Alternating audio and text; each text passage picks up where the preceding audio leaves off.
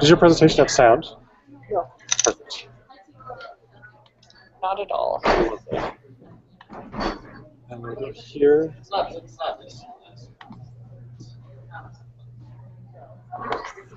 Slideshow.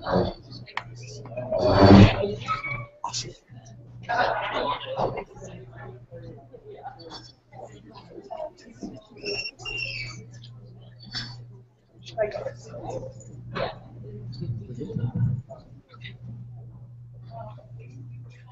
Thank you for being here. It looks like we have just about as many panelists as we have guests, but I noticed that there are most important people have come today, so thank you. I'm going to talk to you today about a course that I have been working to design for either the last couple of years or, depending on how you look at it, for more than a decade. And it's a microbiology capstone course, which means that it is a course designed for junior and senior level microbiology students. And it is a problem-based course. It's also a service-based course. So it is very unique in the world of science. And that's why maybe the term culturing justice is a good one for describing it, because our projects are all based in community problems and community organizations.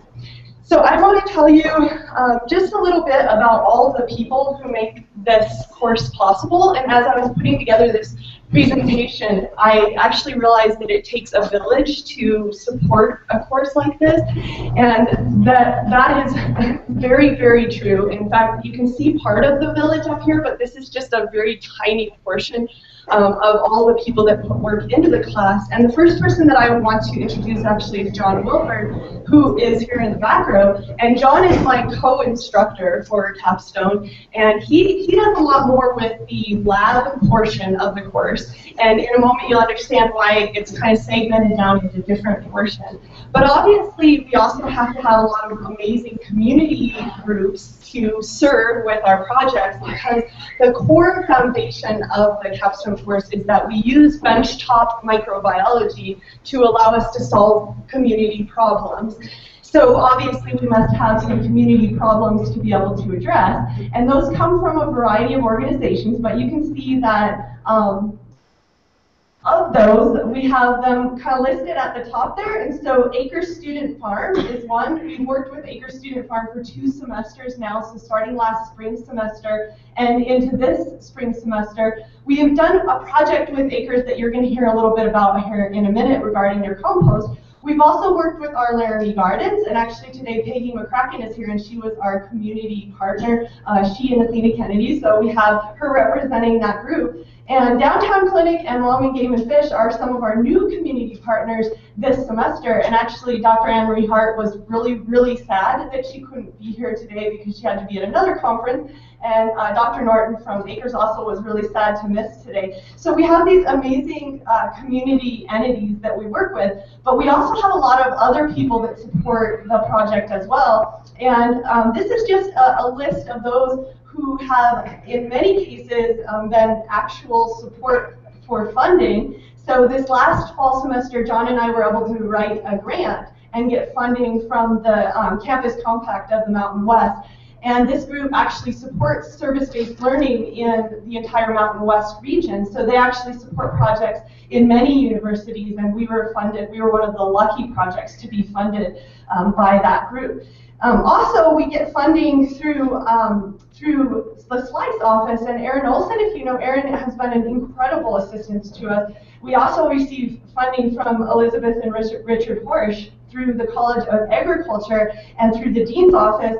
And of course, we get a lot of support from the microbiology program. Dr. Andrews is here today, and molecular biology as well. And Dr. Meg Flanagan-Skinner is at ECTL, and she's been incredible with us for helping us assess the course, but also she has incredible expertise and resource through the Elbogen Center for Teaching and Learning. And then we have people who help us out with the lab portion of the course, like helping us run PLFAs and C/N ratios and all of these sort of nerdy things that we try to do in order to help community problems, and doing that in the microbiology lab.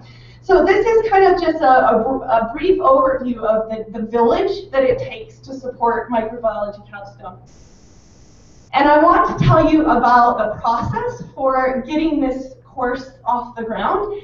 And it begins maybe with a story of assessment, and that is how many stories on the university campus get started, and that is that we had done some assessment in the microbiology program, but our assessment was largely indirect, and it didn't do much to assess those skill-based kinds of objectives or process-based objectives. And so we really were tasked with this idea of doing a better job of direct assessment of those sorts of outcomes.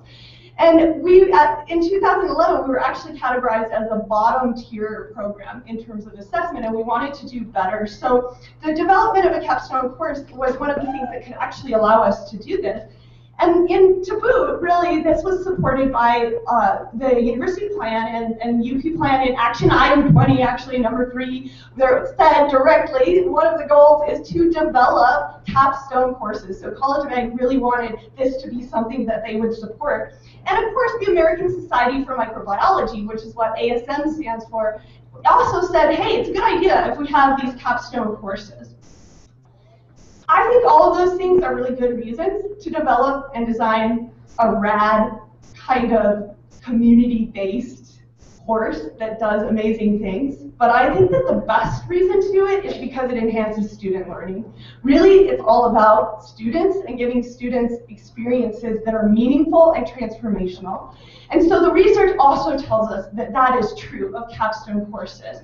We see research by an Australian researcher, Coral Pepper. She says, hey, learning quality goes way up and engagement goes way up when we can use these sort of capstone courses to educate our students. Their transfer skills are better. We see that their feelings of inclusion are also improved. And this is where the Social Justice Symposium brings together two of the most important parts of my life, and that is microbiology and social justice. And because many of our processes are very oriented towards solving problems for underserved community organizations, this really brings and knits together those things. And these scholars that you see listed here are also people who try to do that as well. We also know that it makes for a much more cooperative learning environment. I know some of our panelists are going to tell you just about how much cooperation comes into this really big deal. So I would like to tell you about the course design before I allow some of the students to tell you about the specific community problems that they've addressed. But with our course design, it is based in Merrill's model, and this is an instructional design model that is problem-based. So you'll notice that in my derivative of this problem-based model, I put the problem at the center, and then there's 4 phases of instruction. These 4 phases of instruction include activation, demonstration, application, and integration. Activation, that's all about, like, we remind you as a student just how much you know. And we say, remember how we learned this in an earlier class, and remember how it relates to this from another class. And we talk about things like maintaining lab notebooks and writing grant proposals. And we activate old knowledge, and during that phase, that's much of our focus is on that. Demonstration is all about showing lab skills and other things that might be needed to implement the project during the application phase. And application is all about being in the lab and in the field and actually putting these skills to test in these contexts.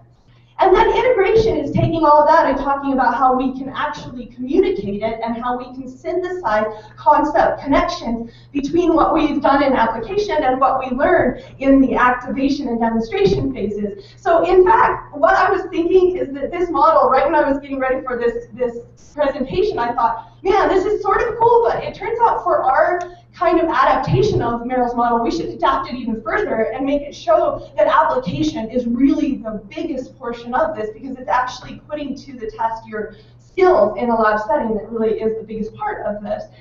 But all of the phases are really important, and you'll notice that one of the major adaptations that I've made in the model is that these problems are community problems. They're based in service. So with that being said, I want the students to tell you a little bit about the projects that they have done, and our panelists are students that either took the class last spring semester in the spring of 13, or they are people that took the class in this, or are taking the class right now in this spring of 14. So they're going to tell you about some of the amazing projects that they are pursuing with their particular research. Okay, my name is Amy Sabell, and I'm actually one of the 2 peer mentors this semester. So Mara in the back and myself took the class last spring, and Rachel and John asked us to come back and be peer mentors this semester. So we do actually have our own separate project from the main class projects. We're working with the Wyoming Game and Fish and their State Wildlife Forensics and Fish Health Lab. And one of the big things with Wyoming Game and Fish is that they want to be able to inspect the fish hatcheries that they have around the state. Right now we currently have about 10 fish hatcheries, 10 state fish hatcheries and 7 commercial fish hatcheries around Wyoming. And so the Fish Health Lab's goal is to assess the health of these different fish hatcheries and determine whether these fish are fit for release into waters so that fishermen can go catch them, or if they're having problems with bacterial, viruses, or parasites. And specifically, one of the problems that they're having is with a bacteria called Flavobacterium. And there's 3 different species that kind of cause issues with fish health, but the main one we're focusing on is Flavobacterium microphyllum. This causes cold water disease, which essentially it affects the really small fish, and it basically eats away. It starts at their tail and basically just erodes the fish. And so it's kind of a nasty disease and can cause some pretty major fish kills. And so one of the issues that the Fish Health Lab is having is that they can't really identify Flavobacterium microphyllum very well. They're having issues with trying to culture it. They're having issues with being able to test and determine that, yes, this is the bacteria we think it is. And they're also having issues with this bacteria developing resistance to the antibiotics that this different hatcheries use to treat when they decide that they have a Flavobacterium infection. And so our main goal this semester has been to kind of try and develop a quick way to identify the Flavobacterium microphyllum from water samples.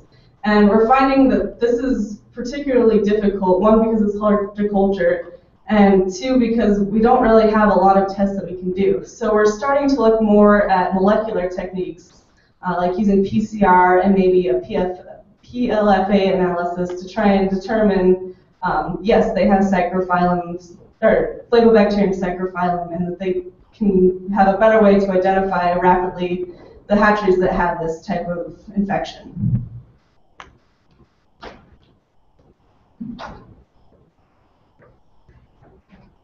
I am a current capstone student this semester, and I am working on a project with the Downtown Clinic.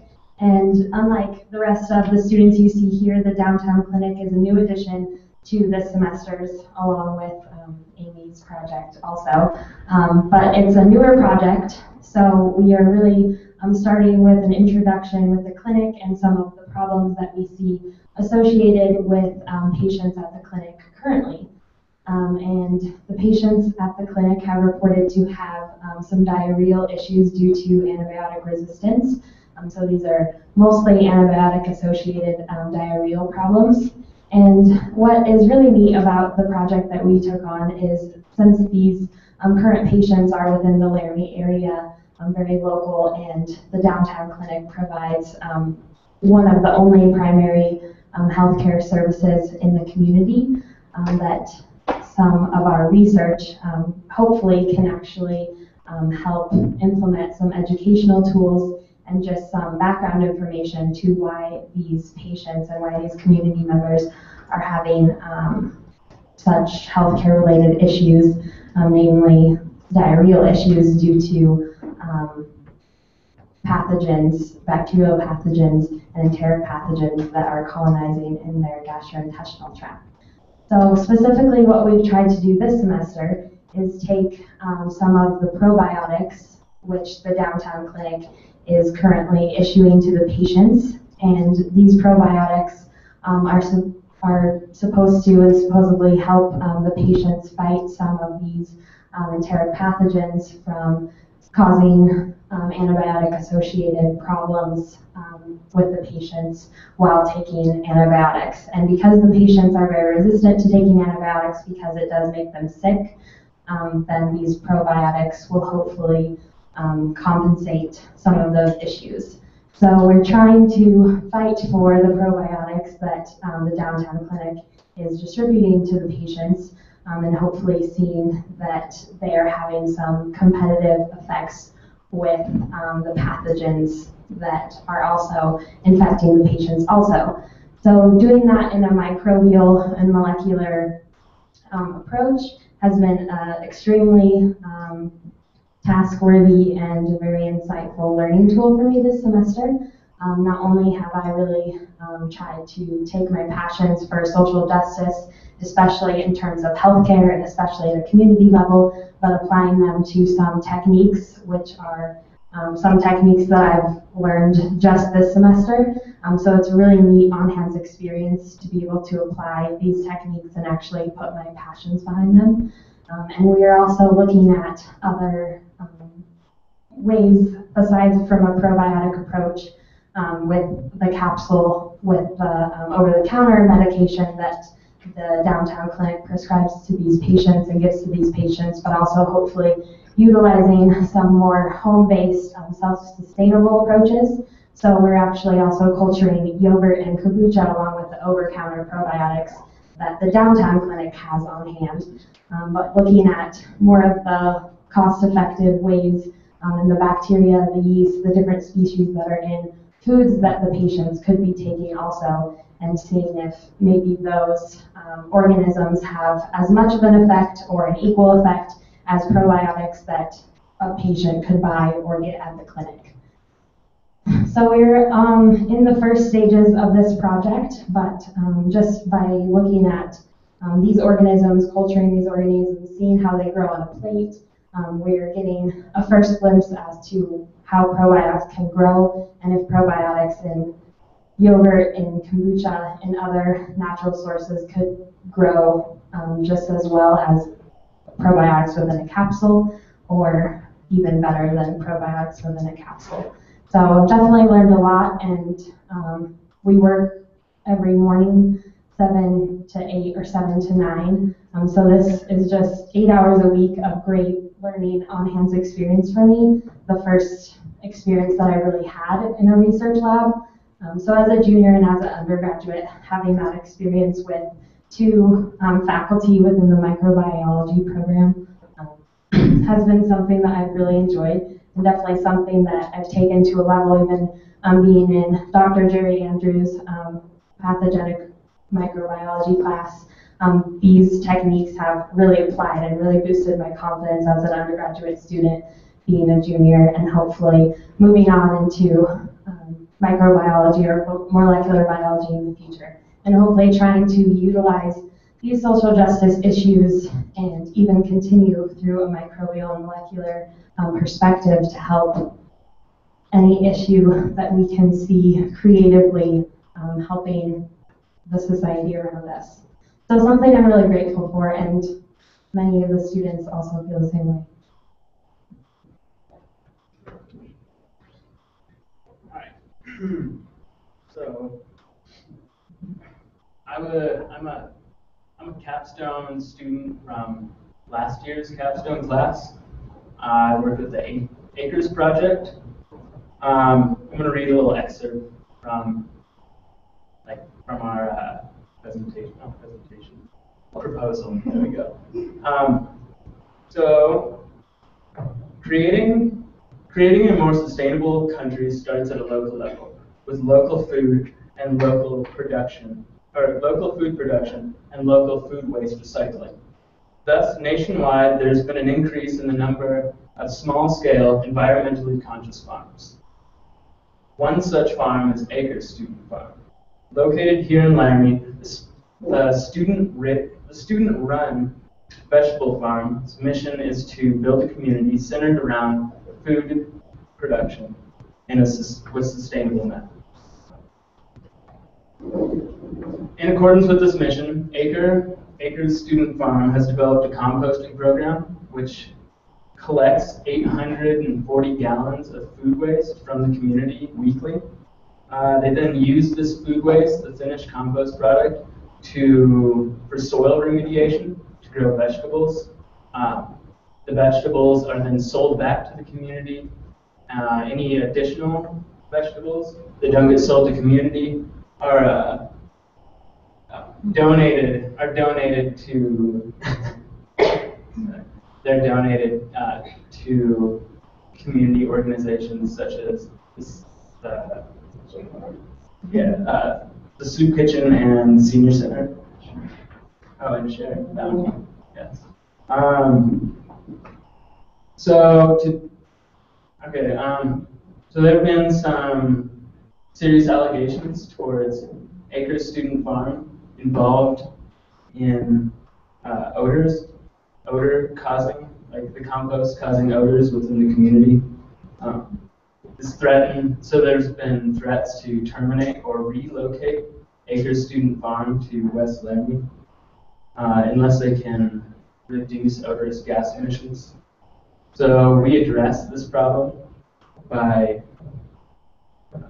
assessing the microbial content, the microbial communities within the compost, and examining varieties of conditions, including aeration conditions, such as aeration with covering and aeration without covering. So some things we monitor to try to reduce the odor emissions from these compost piles. We monitored anaerobic and aerobic indicator organisms, the carbon-nitrogen ratio of the compost, pH, ammonia, pneumonia, nitrates, moisture, temperature, and the microbial community structure through PCR analysis.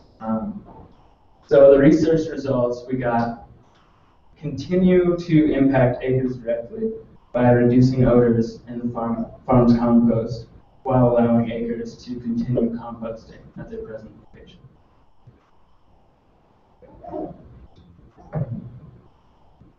Hi, my name is Emily Lindley, and I was part of the Capstone group last year, and Amy and Mara, and I had a group with Our Learning Gardens, and Katie's back there, maybe? I find it more succinct and probably more fluid if I read our projects summary to you, and we sum it up really well. So, as food insecurity is becoming a rising global issue, local agriculture is gaining more importance within communities. In an attempt to make members of the Laramie community more food secure, 2 local community members have opened up their yards to build community gardens, called Our Laramie Gardens, and provide fresh food, promote social connectedness, and increase vegetable and fruit consumption. The garden named the 13 had a fairly successful growing season in comparison to the second garden named the Hodge. Our objective is to determine what effects the soil and compost composition have on microbial communities, in hopes that we can determine how to make the gardens more productive. Nitrogen-fixing bacteria are important in plant growth. However, it is unknown whether the differences in soil and compost composition at the 2 local gardens have an impact on these bacteria. We will be studying how different combinations of soil and compost impact the nitrogen-fixing bacteria through a time series experiment on laboratory test plots. We will also set up our test plots using unamended soil samples from our Laramie garden plots. We will also collect samples of compost from one local seller and the other out of Fort Collins, Colorado. In our test plots, we will plant lettuce and snow peas and take soil samples twice weekly for 6 weeks. Throughout the 6 weeks, we will monitor growth and examine samples of our plots, as well as enumerate nitrogen fixers. And by the end of the 6 weeks, we will take final nitrogen fixer counts, perform confirmatory PCR, perform final PLFAs, and a basic rhizosphere analysis. This research will allow us to report back to Our Laramie Gardens so that they may be able to use our data to improve their crop yields in future seasons. By increasing the production of our learning gardens, we will be helping to increase the benefits this group provides to the community, such as sustainable food production, contribution to local food banks, and a greater community connectedness. Sorry, that was kind of long. But I guess aside from, I did learn a lot in laboratory techniques and data analysis, but the biggest thing that I learned was you pose a question in research and the only thing you get is more questions. So to me, that was finding projects within my project. And also, in the majority of the labs I had been exposed to, it was like a cookbook lab. Not that I didn't learn anything out of the labs that I've done, but those experiments have already been done. Everyone already knows the answers to those. They were just for us learning purposes. But this project didn't have an answer. And it brought a lot of relevance to me because when we go to the grocery store, do we know where our food comes from? Do you know exactly what's in your foods unless you read the label? And you still don't know where they come from. And so knowing if it can come out of your backyard, and that's the freshest you can get, and that you cultivated it, and that, I read this quote that was like, planting a garden is like having hope for tomorrow. So just getting to experience that, working with Peggy and Athena, bringing relevance to my research in a problem that has yet to be solved, really made an impact on my career and has really made me view research in a different way. So, thank you. I'm Sean McCracken. I'm Peggy's son, and I'm a current student in the microbiology capstone class. I'm in the ACRES group that's working on the ACRES project this year. And specifically this year, we looked at the results from last year's group, and one of their biggest results was the carbon-nitrogen ratio of the compost piles was all out of whack. And so we tried to figure out what we could do to adjust the carbon-nitrogen ratio. Currently at ACRES, they've been using straw to try and amend their compost to help alleviate this problem. And this year we also amended our compost with straw, and but we also had test piles using paper, shredded paper, to see if that would be better. And so this research project, it really, for me, is a way for me to tackle a problem that there isn't necessarily a right answer to, and look at it and eliminate possible wrong answers in order to get to the right answer, if there is a right answer. And that's, in my opinion, what research is all about, is exploring how things work and the interactions between things. And that's what this project is for me, at least. I can see how amending compost with paper versus amending it with straw, or putting aeration pipes in it, or covering it, will change the microbial composition, will change the pHs, the temperatures, those sorts of things. And that's something that you can't get out of another class. It's really a meaningful way to go about doing research in a setting that isn't necessarily a research lab, but more of a course setting. And that's something that I think that this class does really well. An example of this is if I have an idea for how to go about solving a problem or culturing a bacteria, I may have a great idea and I can try and implement it. And if it doesn't work, then I have to figure out why it doesn't work. I can't just go to the instructors and be like, hey Rachel, why didn't this work? You know, I can talk with them and discuss it, and then I can figure it out on my own. And that's really, in my opinion, what's important, because you don't have those interactions in other labs, in other classes. You go and you look through your lab manual and you follow the instructions, and then you hopefully get results. And if you don't, oh well. It's kind of a bummer, but you can't really troubleshoot why you didn't get results. Or if you did get results, you don't necessarily understand why. And that's really what this class does, that I think is one of the most valuable things that I have really appreciated about it.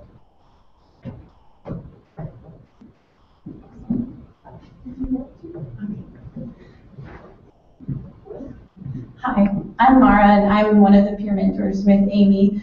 I think her and Emily did a great job summarizing our project, so I'm not going to talk about that anymore. But what this class has done for me, and mainly it's us taking charge of our own education. Rachel and John plant the seeds, and then we grow from there. And it's kind of like Sean talked about, taking what we think we should do with the project and running with that.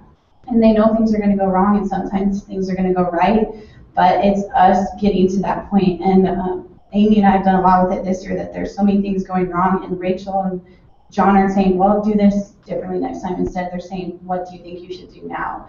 And it is different than any other class. Not that all of my other classes haven't been great here at UW, but this is such a different experience for you to take charge of yourself and your own future.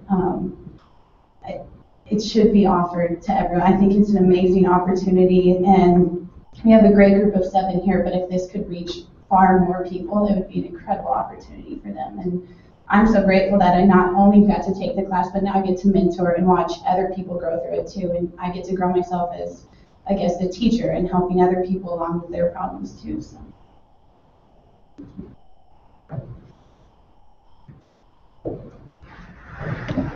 I don't know that I can say much more than what our panelists are saying, but I'm going to try. And I hope that one of the things that came through in many of their testaments is that the communication between our students and the community entities is really central to this course. And I was pretty excited with, when Peggy sees, Mara or Emily, she knows them and she feels like she has an already established connection with them, if they meet up at the farmer's market one day. And I think that is a testament to the kind of communication and the kind of depth of communication that happened between our community groups and our students. And so this slide is further showing the central role that communication plays in this course. And in fact, if we come down to one word that I think describes the most important learning objective of this course, it is communication, which is not a bad deal because most recent studies have shown that that's the #1 thing that employers are looking for in their graduates. And also, as we all know, right now we're in the midst of USP changes and the CALM courses are coming onto the scene. And so this is being recognized in our university also as being one of the central missions.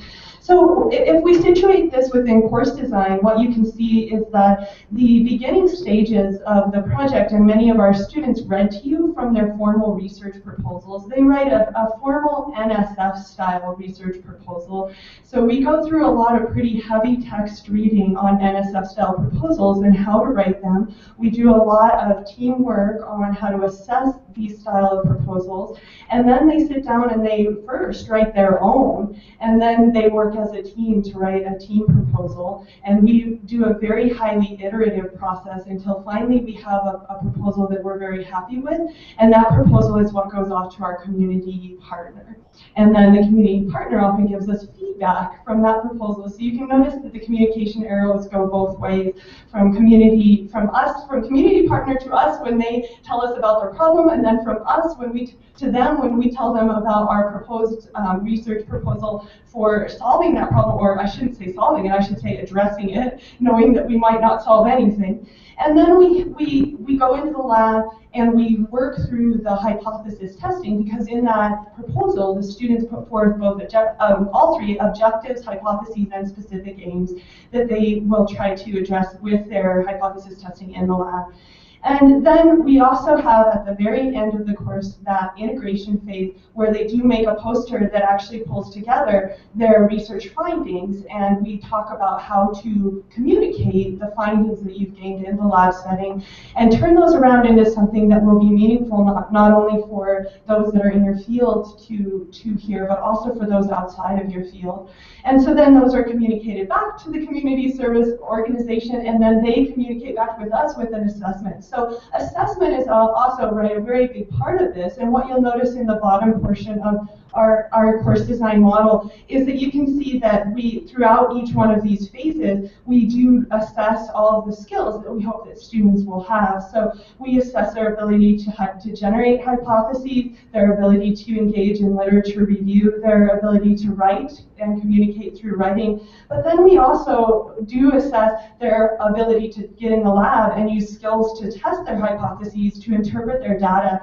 And then we assess their ability to orally present those data and to talk to both people inside and outside of the discipline. So all of those things are built into our instructor rubrics. We have lots and lots of rubrics. And they're also built into rubrics that we use for external subject matter experts. We have people come to the poster presentation that are practicing microbiologists and or they're practicing scientists in some area. And we we even brought in one of our external subject matter experts from a distance last time. He was one of my alumni, and he actually works at an environmental engineering firm in Seattle, and he works as their bioremediative specialist, so he was able to come in and be one of the external assessors of the project. So we get a lot of communication, right, at the heart of this entire course. And already our panelists have talked a little bit about what makes Capstone different from other courses that they've taken, and I think some of them said a little bit more about that than others. But if any of you would like to add, that maybe, I know Amy, you stayed pretty close to just talking about the project, if there's anything you want to add about what really, part of this design makes Capstone different than any other lab you've taken. Yeah, I guess I'll add to that. So I guess what makes Capstone a little bit different for me is that you're doing benchtop science, which is great. Those are the skills you've learned throughout your entire college career. But it really gets to the question of who cares? It's like, I've been in classes like, okay, cool, I isolated this protein, that's awesome, but who cares? And so this class has really been able to take what I'm doing on the benchtop and be able to apply it to a real world situation. It's like, oh, well, Peggy cares because it's her garden and she wants to know how to, make it more productive. Or the people that are getting service at the downtown clinic, they want to know, like, okay, is this probiotic going to help me, or is it just kind of there? And so I think it's really helping answer the question of why do we do benchtop science? Like, who is it actually helping? And so along with learning, you're also helping others learn as well, because you can answer who cares and how can I explain this to them. I really enjoyed this course because I felt like it brought the whole scientific experience from the start with establishing a need for research, and then like to the end where you're performing research, collecting data, and then presenting your findings to someone that does care. I mean, it really kind of brought science out of, like everyone's saying, the cookbook of science, the cookbook of lab work, and it really, just connected the dots. It made it powerful.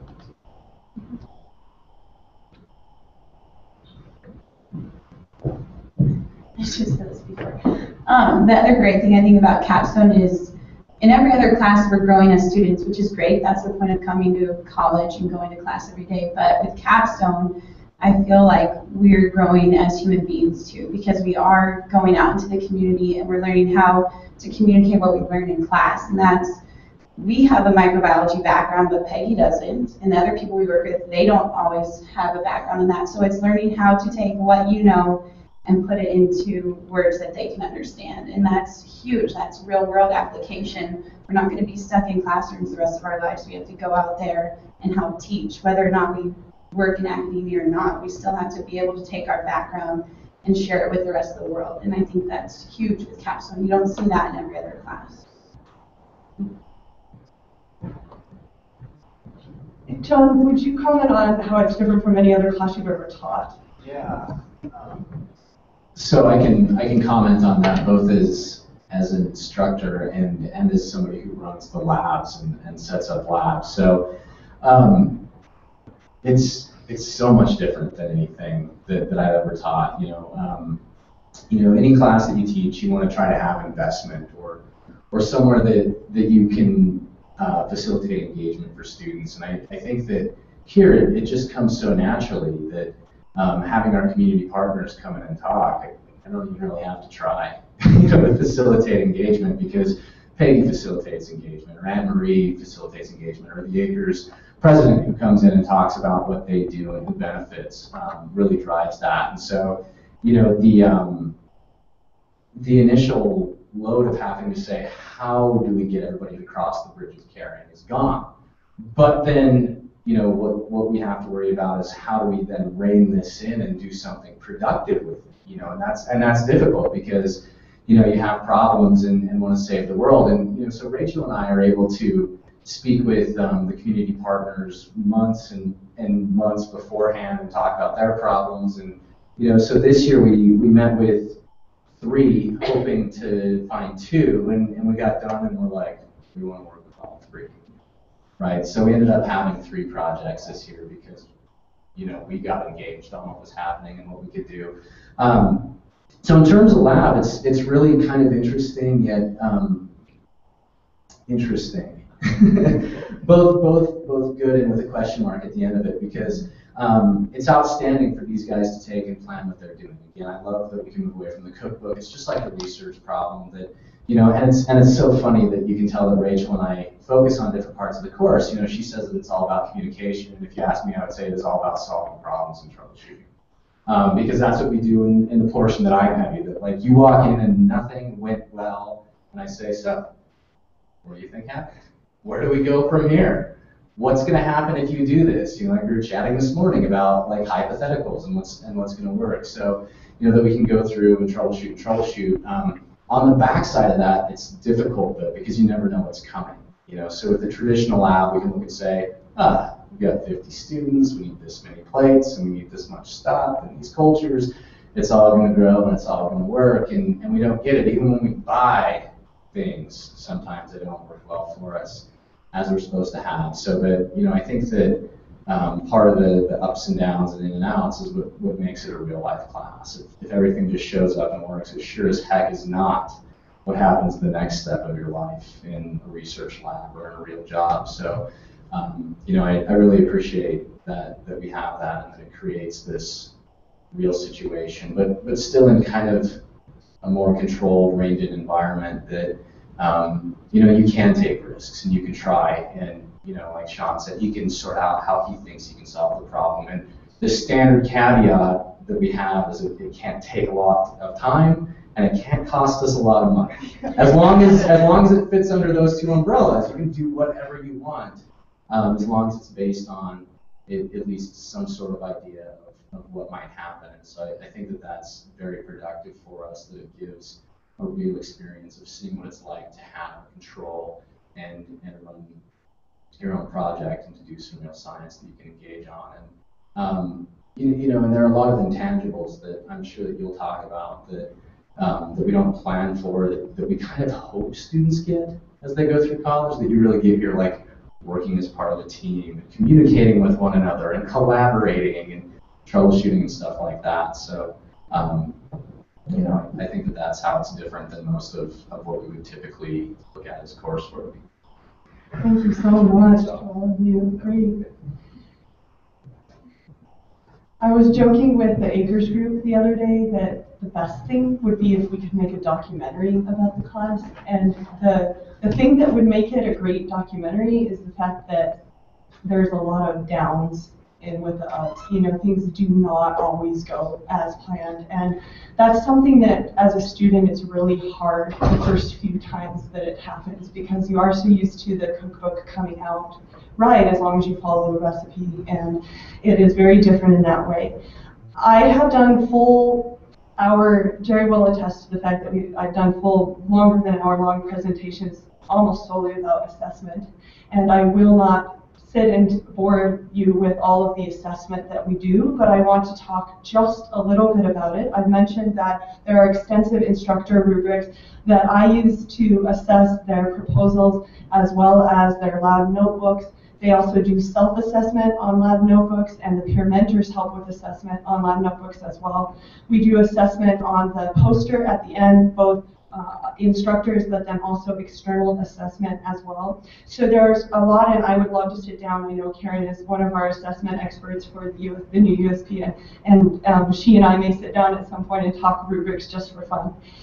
But I won't go too much longer into that, but I want to also note that the community partners get to assess the students. And so we get a lot of great feedback from our community partners, and our rubrics assess professionalism, communication, and whether or not they develop some sort of viable solution to their problem. And so in all those categories, our partners last spring assessed our students as fulfilling those expectations. And I can have Peggy say a word if she's willing about that, but I will also read the comment from Acres' assessment of the students. I was super impressed with how invested everyone was in the project and how much it mattered to them to find usable results for ACRES. The presentation at the ACRES meeting was an added bonus, so these are things that students have done on their own time. As the group members were more than willing to take time out of their busy schedules to communicate their results to the ACRES crew, this presentation was done very well, and the students were careful to explain their project and the results in a way that was easily understood. It was also incredibly rewarding for me to see the presentation at the ACRES meeting evolve into a dialogue between ACRES, the students, and the instructors. And so, I don't know, Peggy, do you want to yell out just how your experience with the students? Yeah, well, I'll just say a couple of things. For me, it was a wonderful experience. And I really loved interacting with the students, but what I loved more was the practical advice that I received from my garden. And my garden has been a really interesting platform for me to work with, doing community-based work. And last year, I grew food specifically for Feeding Limoy Valley, which we share with community members, low-income community members. And so what I was able to do is take that practical advice that you all gave me for increasing the productivity, and it was way cheaper than what I was going to do, right?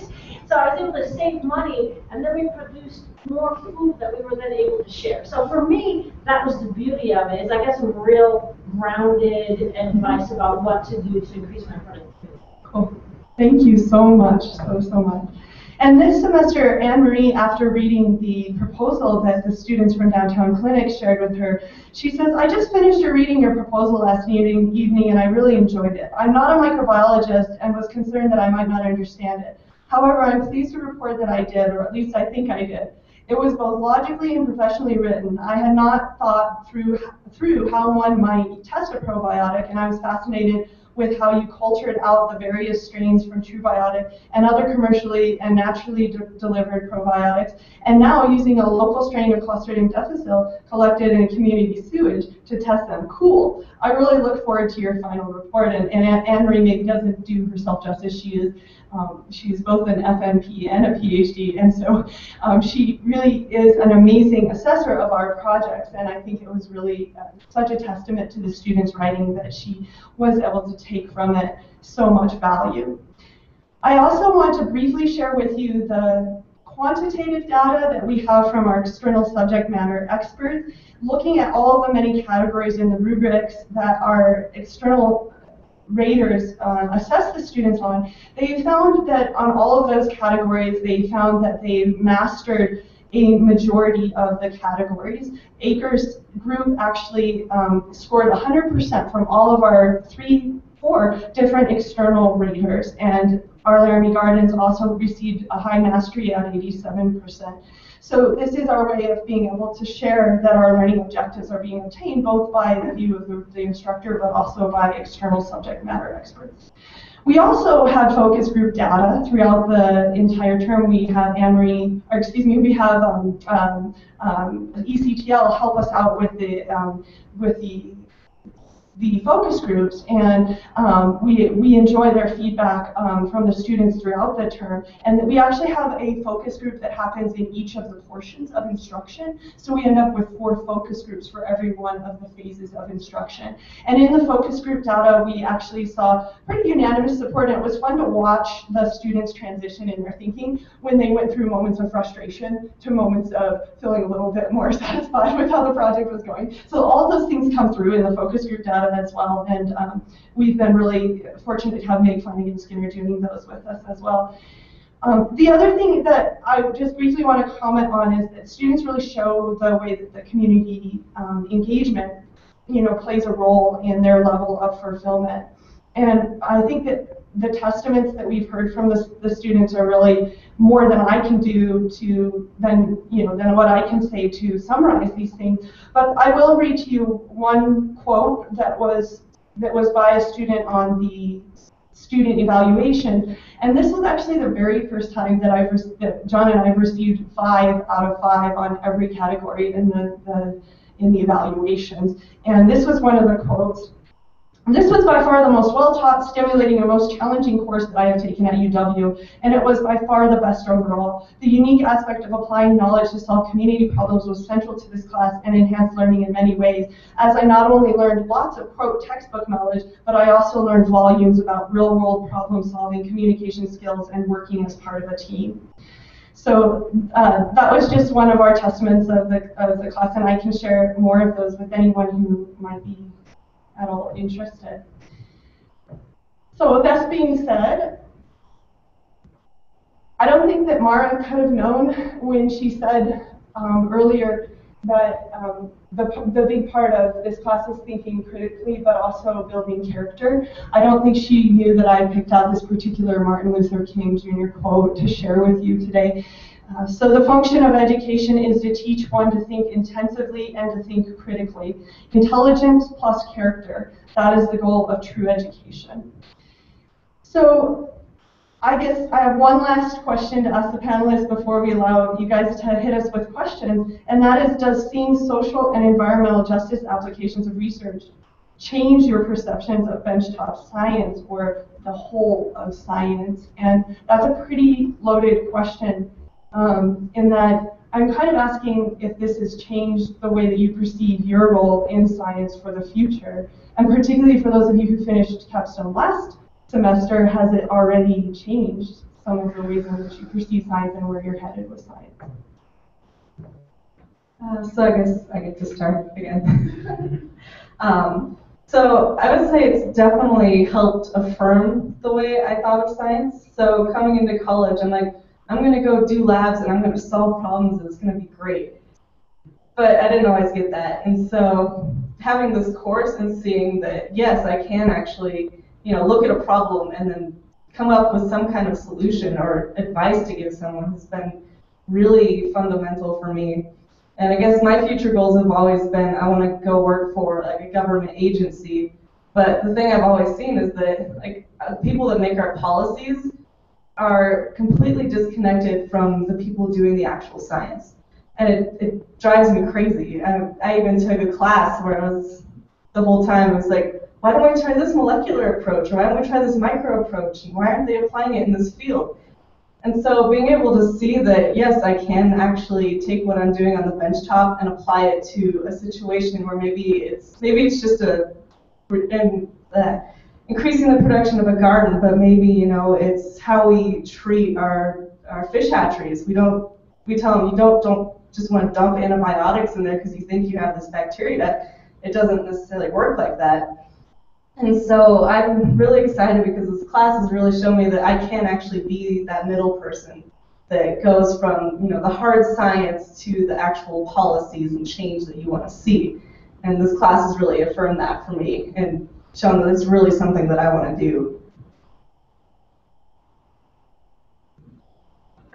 Something that I've always known is that I have wanted to use science to better the world because I think that's the way to do it. Our world is kind of governed by the way science works. And so that's something I've always wanted to do. But it's hard to keep that in mind when you're doing research.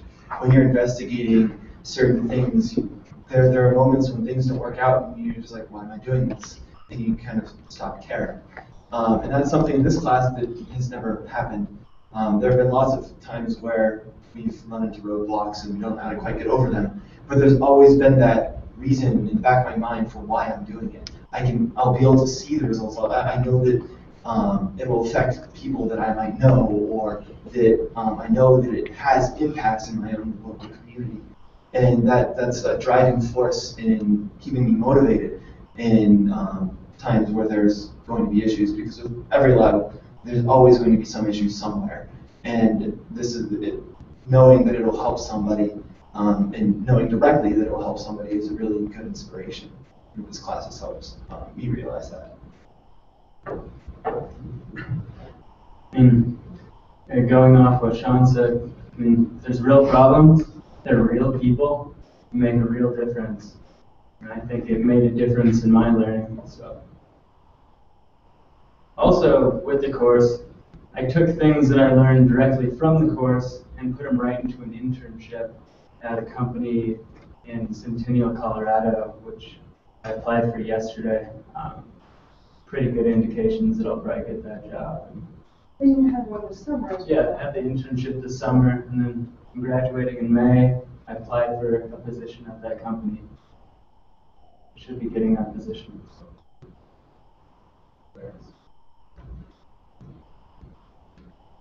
I guess the only thing I would add is that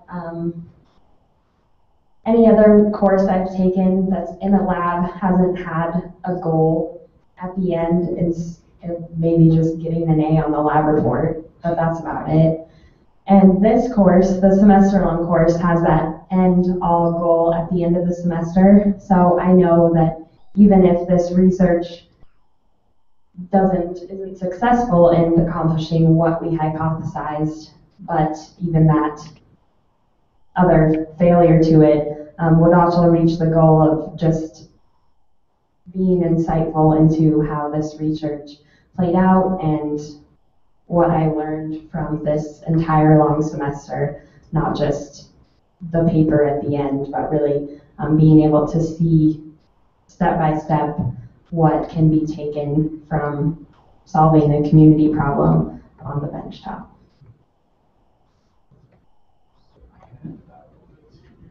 So I'll just add to this a little bit. I think a lot of what these guys are saying really kind of speaks to what we hope to get, but something that I think we also gain out of this, and largely through struggles, is the vision of how it really works to be in the sciences, right? That you don't find a problem and then 6 weeks later it's all solved. You know, I mean, the fact that we could give Peggy some advice and she could actually have better yields and make better decisions in her garden, it's outstanding. But you know, Acres last year, we did the project, we came to some results, but largely our system was flawed. And so we sort that out and it lets us do the next project, and we do the next project. And so, you know, I think that, you know, it also lets you have that vision of what it's really like, that you're just moving a conversation along, really, and that you're able to add to it. And, you know, as a student in academia, that you have the power to do that. You know, and then, you know, with Amy's thoughts on you know, policy and things like that. I mean, really, and this is where I love that Rachel's main focus is communication, because anytime that we as scientists can speak to somebody about it in a better or a more efficient way and make it accessible to individuals who aren't necessarily in the field, I think we all win from that. And then I think that it allows us to fight for the little guy a little better, or for them to fight for themselves. That we really gain, even if we're just moving it, you know, centimeters down the field at a time, it's still a meaningful move forward.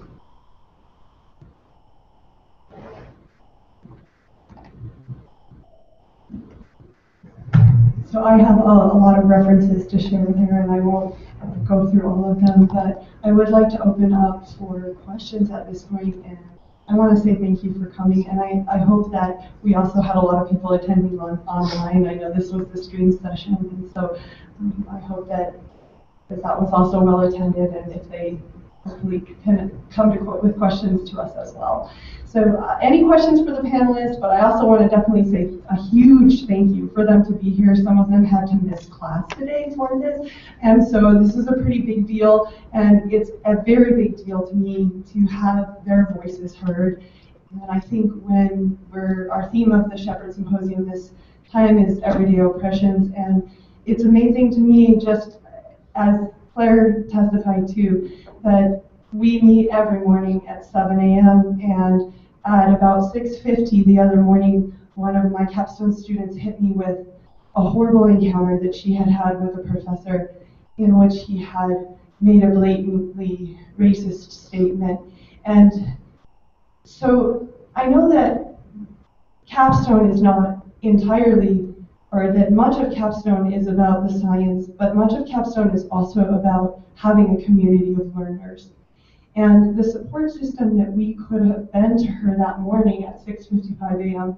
is also a part of what capstone course is a community of people who, when they're in the hardest times of their undergraduate career, which is making decisions that affect their life forever, that they have a group of people to see that they kind of like every morning at 7 a.m.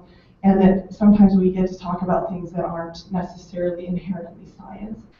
And finding those futures within the capstone course, I think it helps.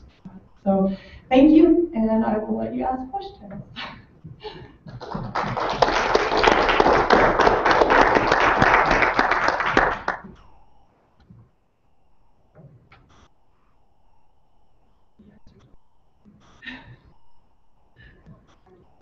Maybe some of the panel members could talk about where they would like to go from sort of job professions or outcomes they would really like to see.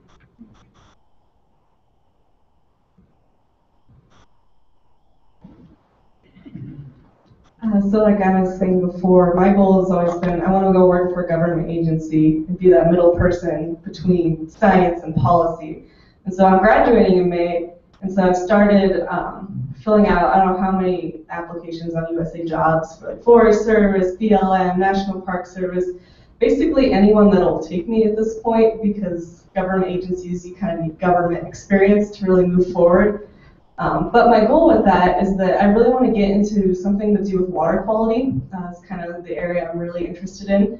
And so if I can get established in that area, then I'd like to be able to come back to grad school and take a problem that maybe I've found out in the field and study it in a grad program. And actually, I think Capstone is kind of leading the way this semester with the Game and Fish project.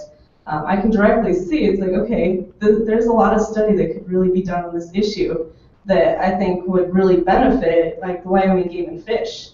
And so hopefully it'll turn into something, maybe a grad project, but first I want to get established in a government agency and ask, what problems do you have that I can go study and learn more about and then report back? It's kind of my end goals. So something that I'm fairly passionate about is fungi. I really like fungi, and I think they're super neat. And that's something that this class let me explore around with a little bit. Originally, we hadn't intended to look for fungi at all in our compost. It wasn't something that we had thought about. And that's something I pushed for pretty adamantly about this semester, and something we changed about our culturing. And so now we're looking at the fungal populations of our compost, and that's something that I'm hoping I can take those skills and apply to grad school at some point in time, and look into a project of using fungi for things like remediation of damaged soils, or recycling of landfills, or things along those lines. This class has given me a subset of skills that will allow me to pursue that hope. And in the meantime, right, tell them about what you're doing right now. So my immediate plan is not to go to grad school right away. Right now, I am planning on going teaching in Micronesia for a year. I will be teaching there, and hopefully I'll be teaching science to high school kids. That's something that I'm extremely excited about. I love science, and I would love to be able to teach it to people who are in less fortunate educational status than what I was able to have when I was in high school. And that's something I'm super excited about. And I'm hoping that this class I'll be able to use some of the instructional techniques that John and Rachel have used and apply those to my teaching situation in the coming year.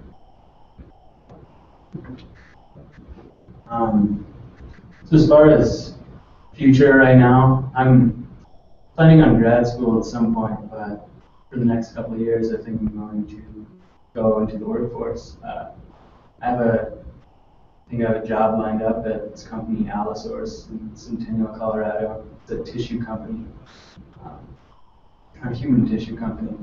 So I'll be doing that, but yeah, I'll be doing that. But really, what opened the door for me was this class. I had the experience before I had the experience with that company, before I had the internship. So I had experience with keeping a scientific journal. I had experience with like reduction, plating, and microbial counts, and I mean, for an entry-level position, that is what I needed. That's what I have. So.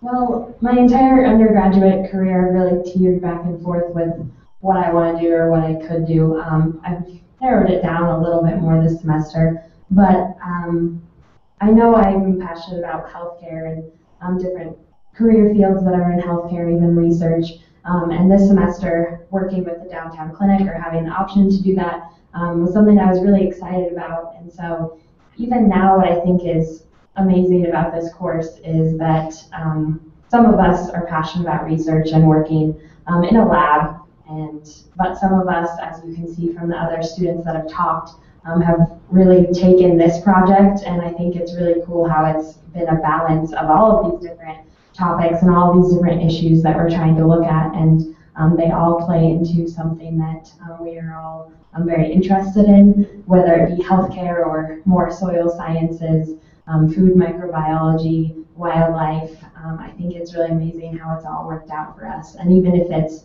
knowing that we're in lab 8+ hours a week and we don't want to be in lab 8+ hours a week, we know that these issues can also be very applicable to microbiology and can be taken at a community level, at a clinical level, at a field level. And so just knowing that, I think in itself is really neat. So tell us about what you're doing now. What's next for you? I'm really not sure. Oh, next year? Yeah, right. Okay, next year I'm going to UMass Amherst for the National Student Exchange. I am a junior, so I'll be spending some or all of my senior year there. And I looked into programs throughout the United States that are within microbiology, and they have a really good program. It's a really great school, so I'm excited to see what their labs have to offer and their microbiology, molecular biology research have to offer, and hopefully that will just give me more insight onto narrowing down what I want to do in the future, like this semester definitely has.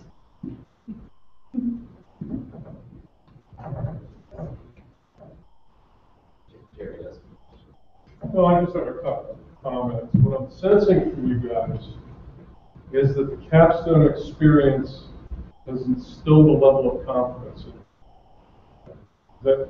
Do you agree or disagree? Yeah, absolutely. We're confident in lab.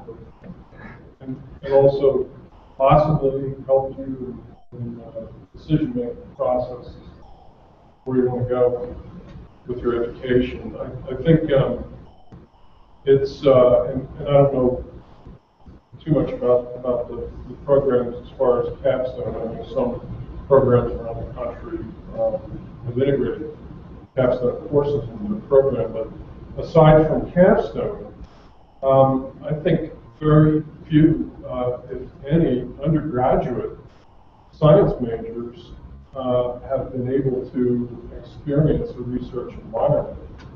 And in the case of capstone, an applied environment, let alone a basic research environment. I think to have a formalized type of research-based problem-solving, applied problem-solving course like this gives students an opportunity to experience that. And not only the euphoria, but also the frustration, which working on biological systems and trying to solve biological problems, probably more often than not, frustration. Anyway, just that. Yeah, thank you.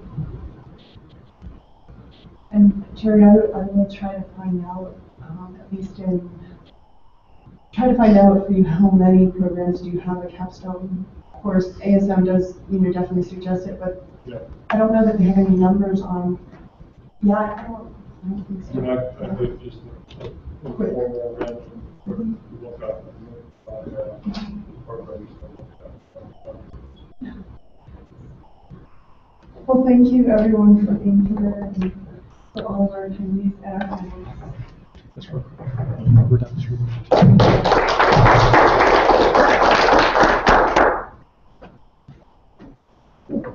So I'm so happy this is more of what is captured, so I can send the link to Steve.